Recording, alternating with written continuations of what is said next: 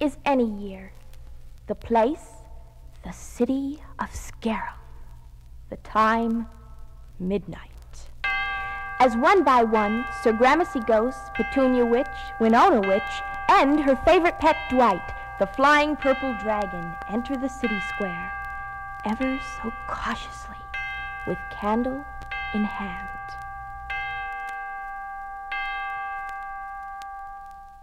It's a minute after midnight, and the night is black as night. Hi, everybody. Shh, shh. Don't make a sound. All right, all right, all right. It's a minute after midnight, and the moon is royal blue. Shh, shh. Don't tell a soul what we are here to do.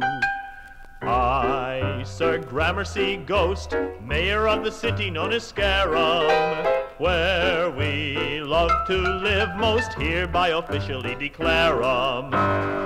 The meeting of the Scarum Society of Gallant Ghosts and Winsome Witches for happy haunting and special spookery in any area will now begin. Will now begin.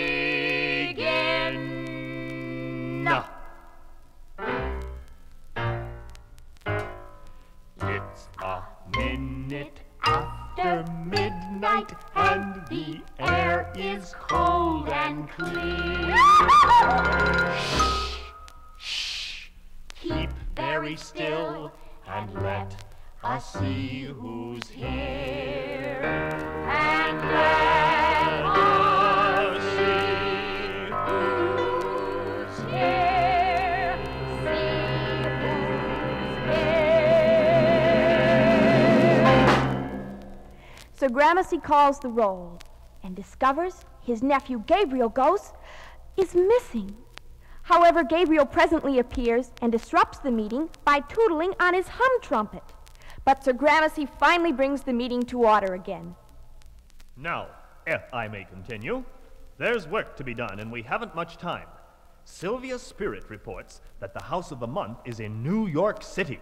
It is a very big, very old, very empty house, and someone is going to move into it the day after tomorrow, which means... Yes? According to the rules of the Scarum Society, one of us must begin to haunt that house before the clock strikes midnight again, or else that house goes unhaunted forever. No! I wonder which one of us will go. Oh, who will haunt the house? Someone bold and daring. Someone good and scary. Should go and haunt the house. But who, oh, who will haunt the house? Now I could haunt the house with my electric laughter, which rattles every rafter. I could haunt the house. Oh, yes. Yes, I could haunt the house. I've haunted oh so many. He's very proud to boast. I have the honor of being The world's most famous ghost. Thank you. I'd like to haunt the house. My method is perfected, and if I am elected, I'll really haunt that house. By George, I'll really haunt that house. My dear friends, if I am elected... Campaign speeches, Sir Gramercy.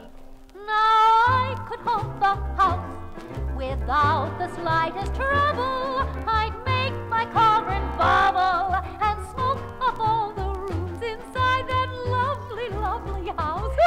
I'd like to haunt the house.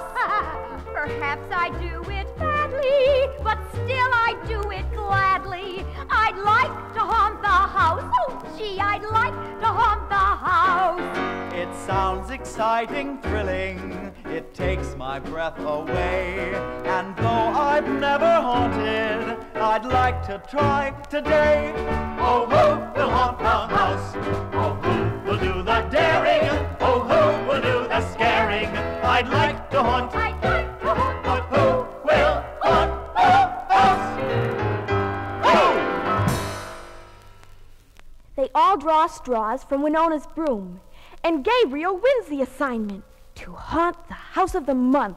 Gabriel is overjoyed. Petunia and Sir Gramercy, who are all hands at haunting, are pleased and delighted by this turn of events, because Gabriel has never haunted a house before. But then, neither has Winona.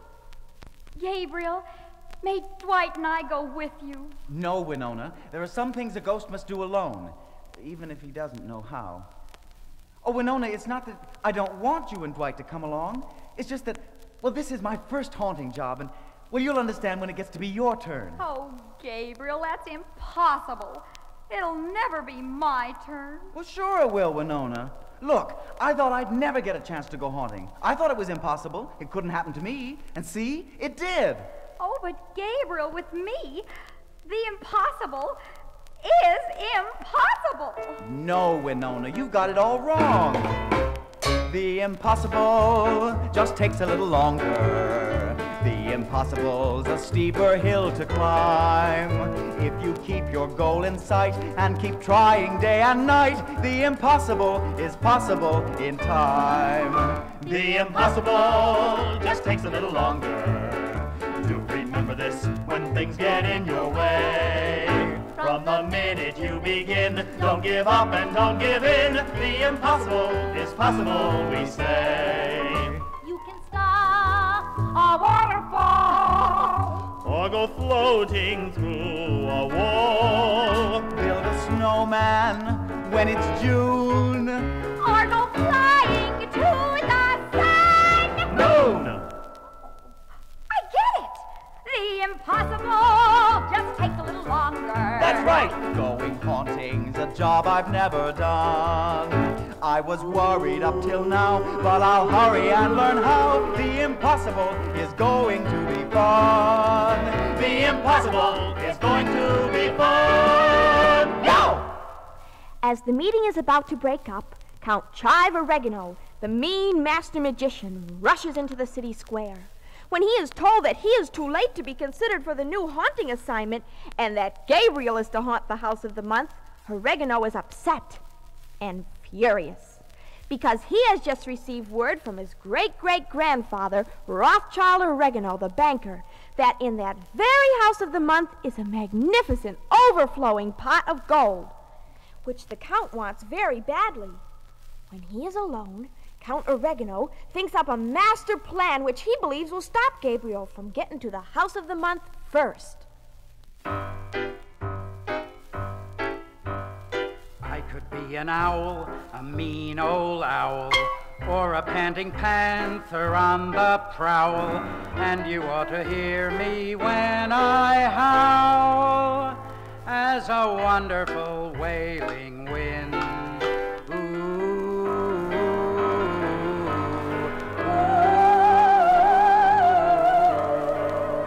I could be a cat, a mean old cat, or perhaps a bat, a big black bat. But what I like to be much more than that is a wonderful wailing wind.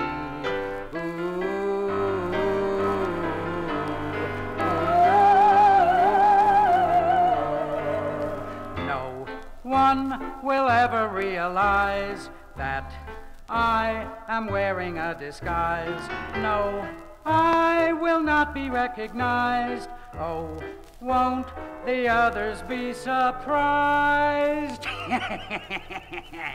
I could be a tree, a gnarled old tree, or a giant monster from the sea. But the one disguise that's really me is a wonderful wailing.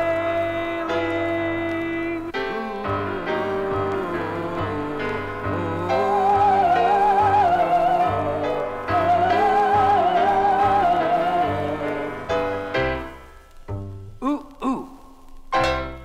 Meanwhile, back at Sir Gramercy's house, the distinguished ghost gives his nephew Gabriel a few pointers on haunting. Haunting is easy, my dear nephew, when you know how. And you're about to know how. Yes, it's time you learned the tricks of your trade. There are 3 important steps.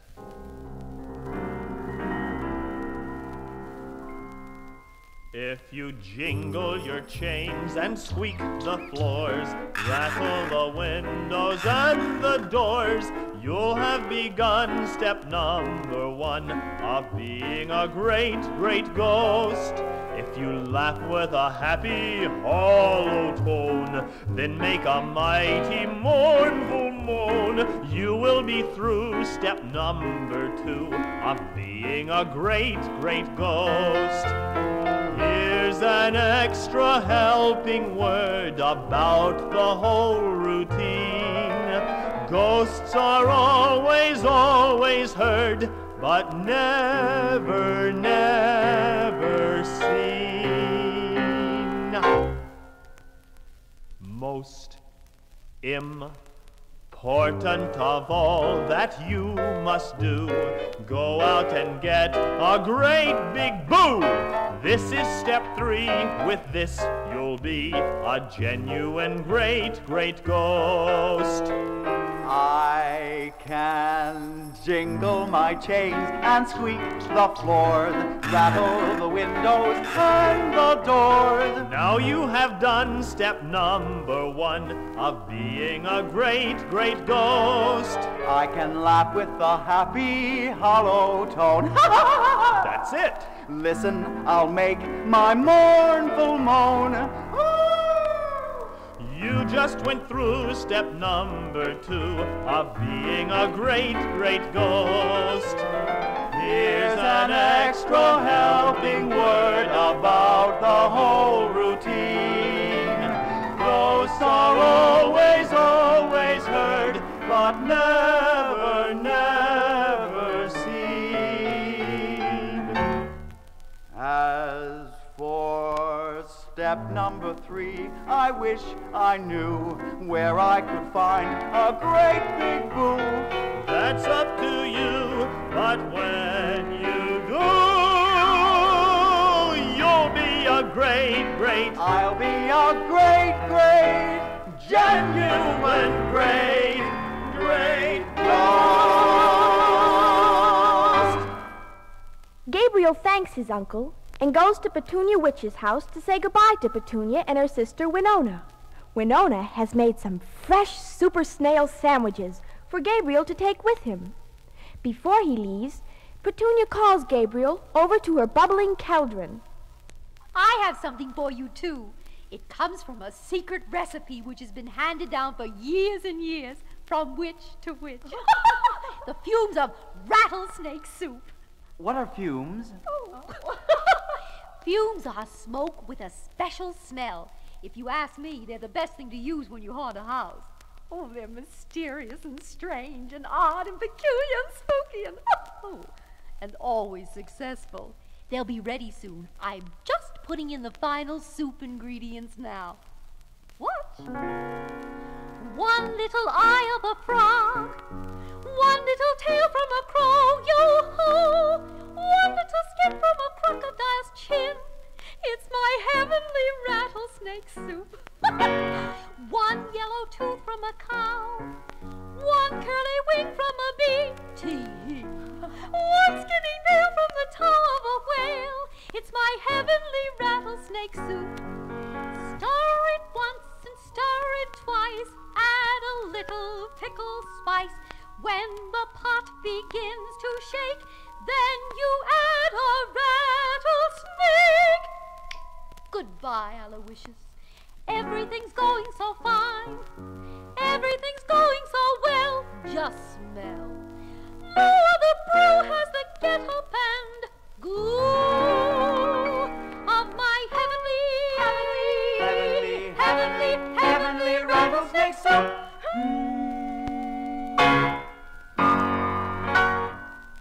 Gabriel then goes off to the Scarum Ghostport.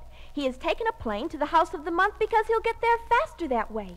He checks his equipment and realizes that he doesn't have a great big boo. But with the help of the audience, he gets one, which he puts into his flight bag. However, just as he is about to board the plane, he is confronted by Count Chive Oregano, who has disguised himself as a mummy as part of his master plan. Oregano dupes Gabriel, takes his plane ticket, locks the little ghost in a ghost-proof invisible closet, and prepares to catch the plane. I'm off to search the house and find my golden treasure, my golden treasure, which waits inside the house. Last call for passengers departing on flight 298 to New York City. All aboard. I'm off to search the house. Gabriel is left alone, trapped inside the tiny, invisible closet as the curtain falls on Act 1.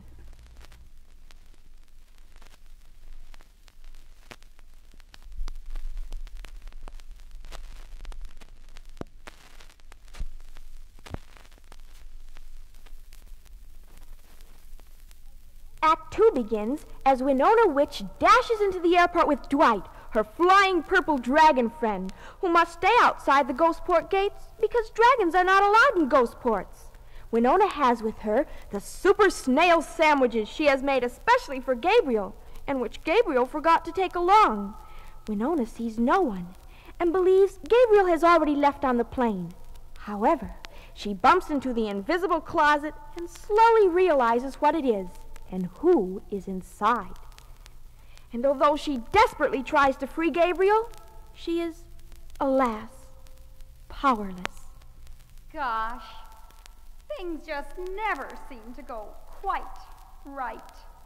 Dwight? I have never cast a magic spell, and I don't tell fortunes very well. Black cats make me sneeze and sneeze, they also make me itch. I guess I'm just a wishy-washy witch. When I call for sunshine, I get rain. When I want things vanished, they remain. If I had a dime for each mistake, I would be rich. I guess I'm just a wishy-washy witch. I can't even whistle, though I try. I really try. Lightning makes me shiver, and what's even worse, I'm sure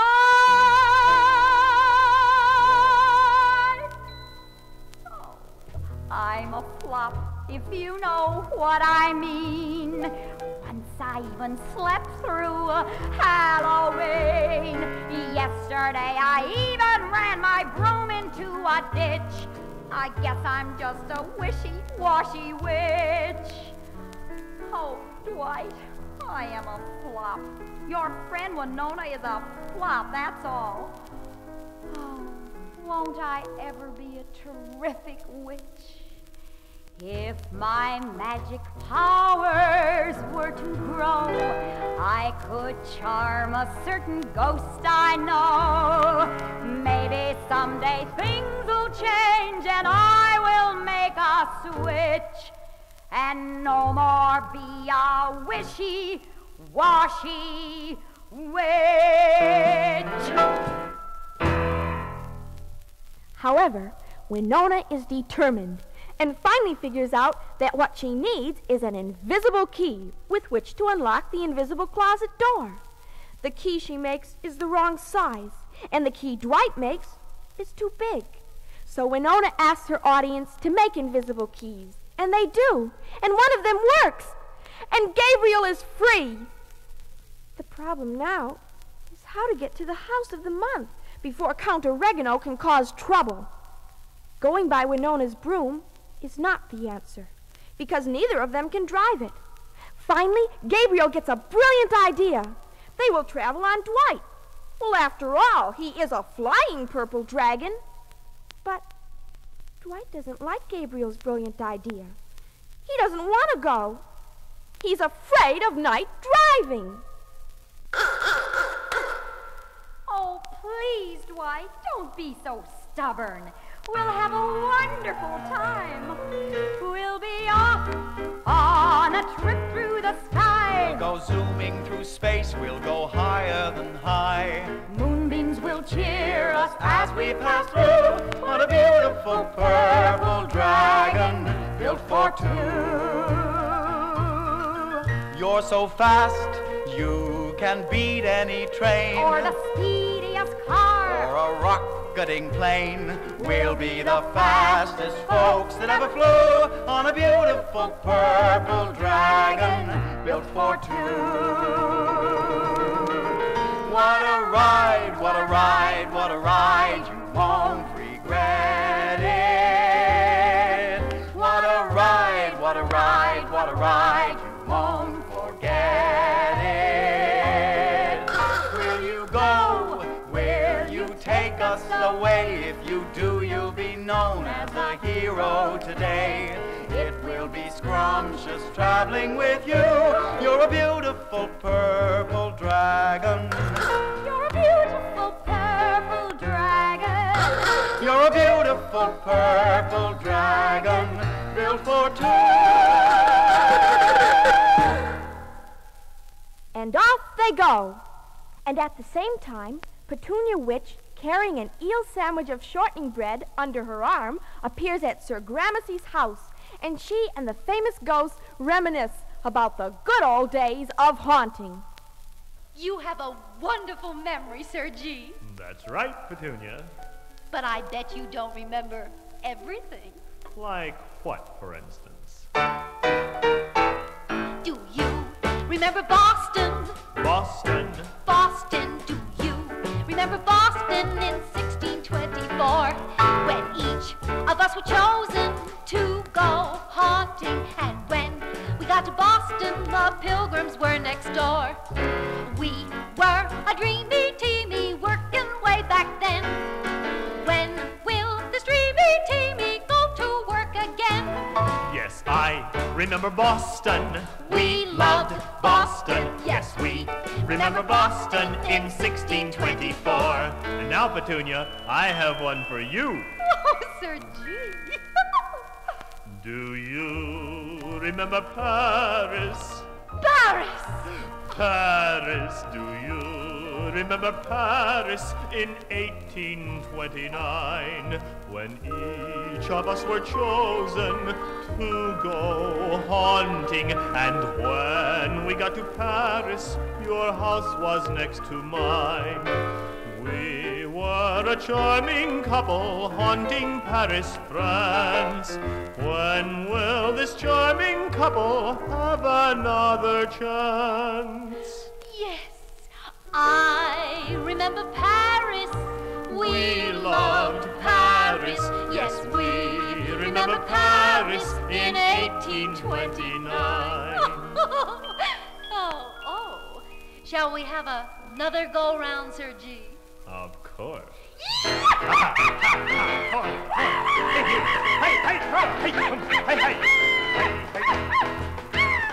Do you recall Granada?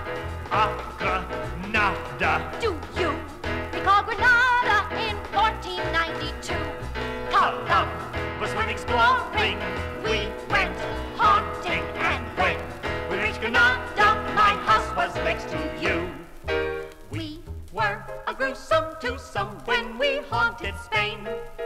When will this gruesome twosome go to Spain again? Ole! It's fun to think of all our jolly journeys, those wonderful adventures the two of us went through. To Boston, and Paris, way, Granada, away, and you.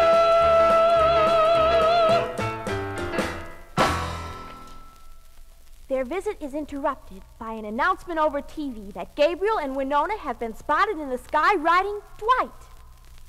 Petunia and Sir Gramercy realize that something has gone wrong, and they immediately take off for the House of the Month on Petunia's modern broom in case their help is needed. Once everyone is inside the House of the Month, a merry chase ensues. Sir Gramercy and Petunia are looking for Gabriel and Winona, who are looking for Count Oregano, who is looking for the pot of gold, which Oregano finds just as the others find each other. Gabriel first unravels Count Oregano's mummy disguise, and to make the Count's embarrassment twice as embarrassing, the Count discovers that his prize pot of gold does not contain gold at all. It contains lima beans, and Oregano leaves, totally miserable. Since Count Oregano is no longer in the way to cause trouble, Sir Gramercy, Petunia and Winona prepare to travel back to Scarum so that Gabriel can start haunting the house of the month before the clock strikes midnight. But Gabriel calls Winona back. Winona, can you get back to Scarum all right? Oh, sure, Gabriel. Dwight always knows the way to go home. Well, then I'll see you in 7 times 24. 7 4 is a 28, you carry the 2 7. I'll see you in 168 hours. And Winona, thanks for everything. I think you're a terrific witch. Oh, gosh. Thanks, Gabriel. Goodbye. Goodbye. Oh, now to begin. First, I jingle my chains and squeak the floors, rattle the windows and the doors. Now this is step 1. Now everyone, please give me a great big boo. Now I laugh with my happy hollow tone. Then make a mighty mournful moan. This is step 2. Now all of you, please give me a great big boo. It's midnight. I got here in time. I'm haunting the house.